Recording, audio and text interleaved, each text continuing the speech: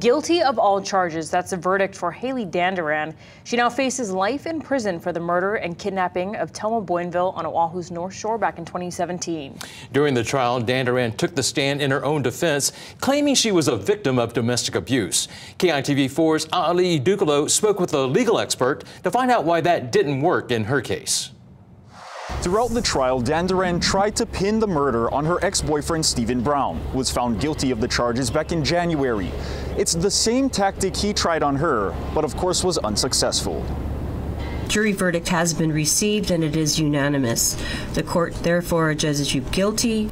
Dandurand guilty of all charges. Kidnapping Telma Boinville and her then 8-year-old daughter Makana in a North Shore vacation rental she and Brown burglarized in 2017, killing Boinville, breaking into her family's truck, then charging her debit card. Legal expert Doug Chin explains in trials such as this, in which two defendants blame each other, it all comes down to the evidence for the jury.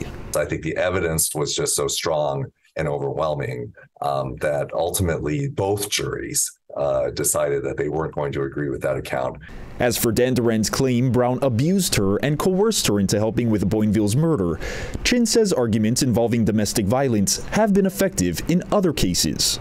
But I think in this incident, because of the gruesomeness of the details and because of all of the other evidence that law enforcement was able to put together, the jury just didn't buy it.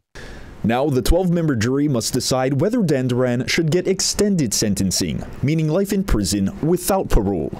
That involves another hearing, during which the defense may call upon some of Dandurand's family members to testify. So it would make sense that the defense would then want to bring up character witnesses to speak on behalf of Ms. Dandurand, or even to revisit the whole theory that they presented during the trial that she was suffering from abuse. Dandurand's extended sentencing hearing is set for Thursday. Hailey Dandurand, KITV4 Island News.